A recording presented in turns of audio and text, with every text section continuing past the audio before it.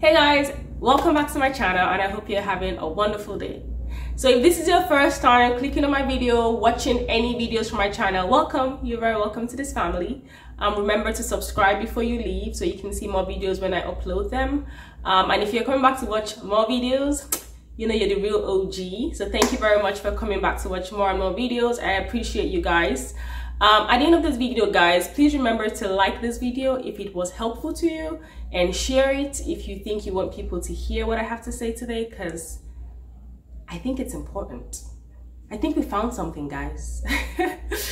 Anywho, so guys, today I wanted to talk about this hair. Well, not the hair in itself, but from the description and from the title of this video, I want to talk about how I was able to achieve this look.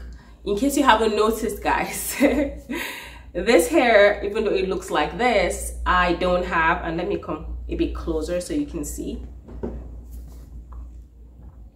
This hair, guys, I do not have any leave outs. I don't have any leave out. I don't have any closures. And something I've been trying to find a solution to for my hair. I feel like I finally found a solution that works, and I'm really excited about that. I feel like this is the first time I'm doing it, and I know that it can even be done better, and I feel like the more I do it, then I'm probably gonna not need to wear closures anymore, or you know, do too much to make my hair look natural. I created a fake leave out, which is how I want to call it.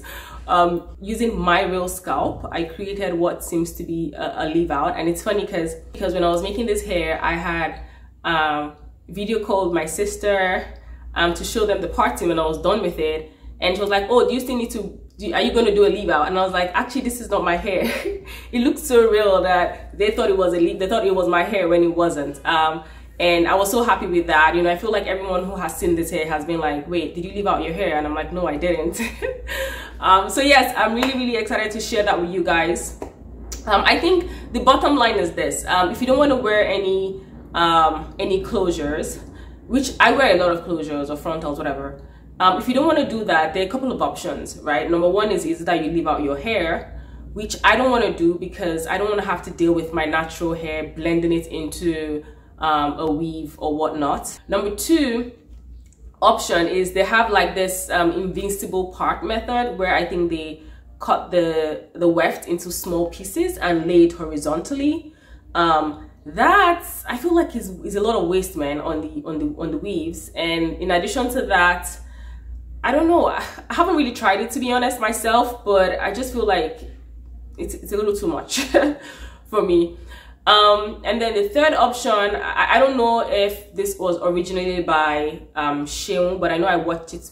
She was one of the first people that I had seen try this style. It's like the invincible knot crochet method, where you loop just one out of the two hairs. I don't know if that makes sense, but I'm gonna put in a clip of, you know, someone doing that style so you can see what I'm talking about. So that was gonna be like my last resort if I wasn't able to get this style looking the way I wanted it to look, which was natural.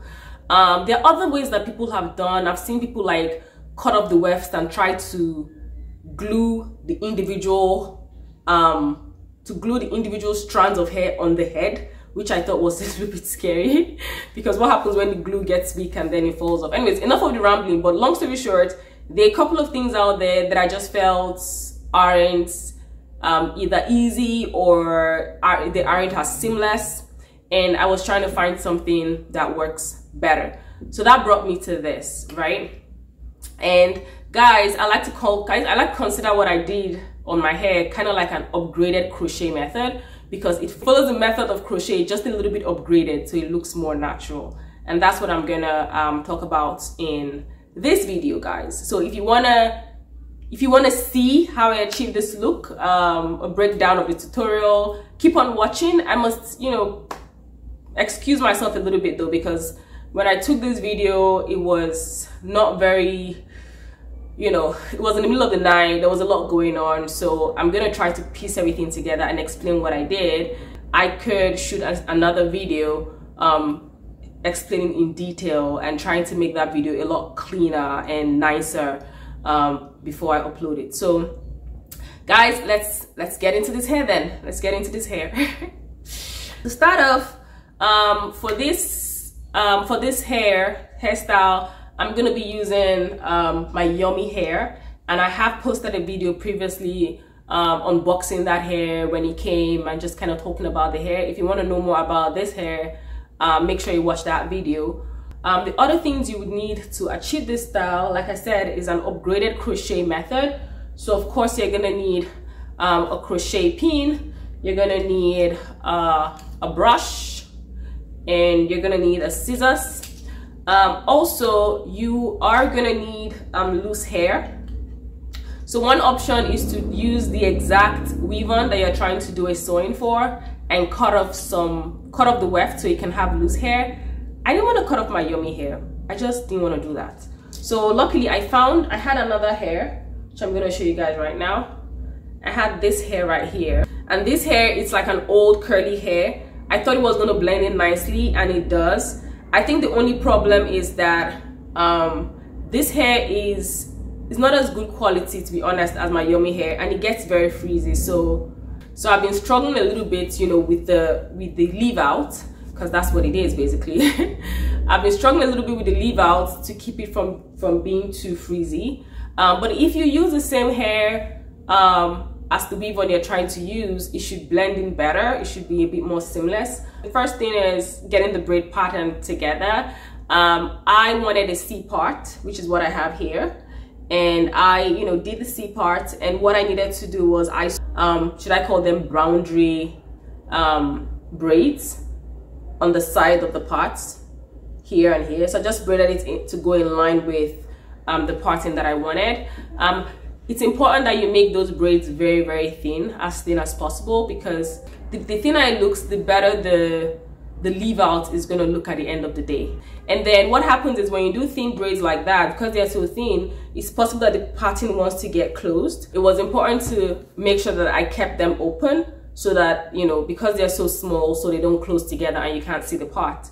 So in order to keep them open, I attached the rest of the braids to the boundary braids, and I'll show you how I did it. I just literally passed the braiding hair through the boundary and then used that to braid it all back. And once I did that, you know, I had to just braid the hair all back as usual. I did like an ankle braid to the side and then braid it all back. Nothing fancy at all.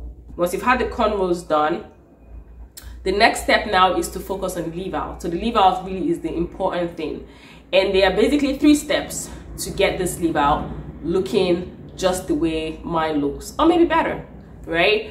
This process takes about maybe 30 minutes if you just concentrate and get it done, but I think the result is totally worth it. The first thing is you want to just, you know, take the hair that you have for the leave out and cut off the weft so you have loose hair, and then take the loose hair and start crocheting just on the braids. Normal crochet. No, you don't have to do any invisible part method, nothing. Just crochet as you normally would, but just use very small pieces. Now in my case, this hair is kind of fine, so I had to like tie the knots like twice. So I feel like that even didn't help, because it might have made it a little more bulky than it needed to be.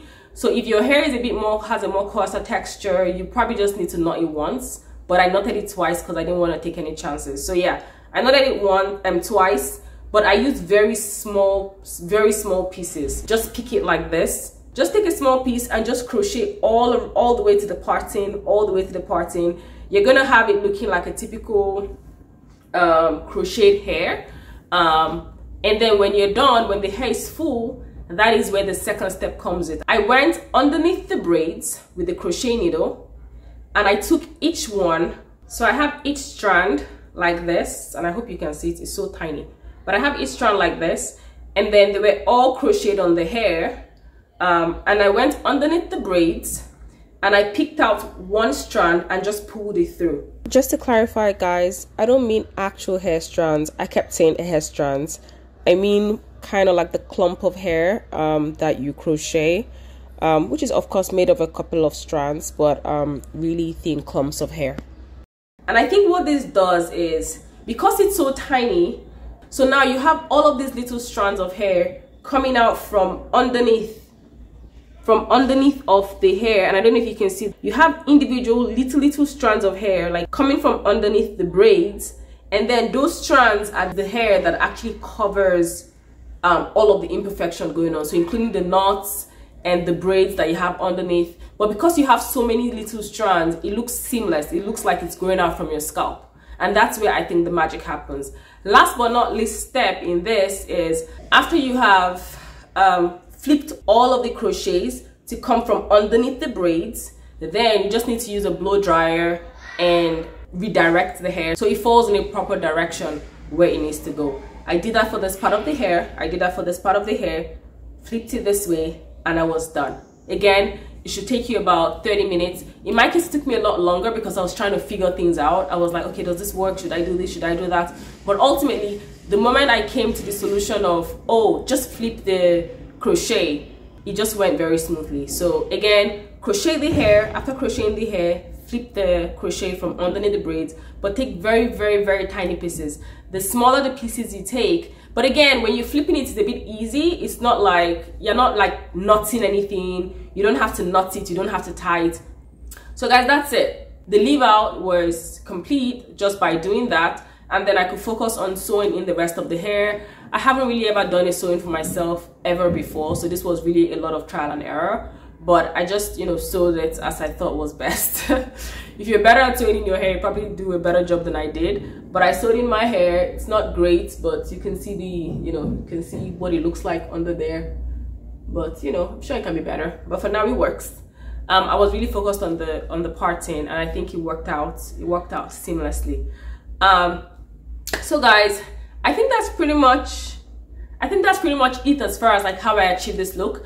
Again, I know my videos are not like, you know, the clips I showed might have not been like super clear. I hope they are, because this is actually a very easy process. But if you want you know, something more detailed with better lighting and whatnot, just let me know. And I could do it again. I'm gonna do this, I think, more often on straight hair. This is curly hair, so that's fine, but I think it's gonna work seamlessly on straight hair as well, because the idea is the same. You don't need to, you know, you don't need to tease the roots or anything. It just looks natural. So guys, I think that's pretty much it. That's the end of this video. If you have any questions or comments, leave me a comment so I can address those. And if you found this video useful or this video helpful, please like this video. If you've not subscribed, please subscribe. All right guys, thank you very much, and I will see you in my next video. Bye guys.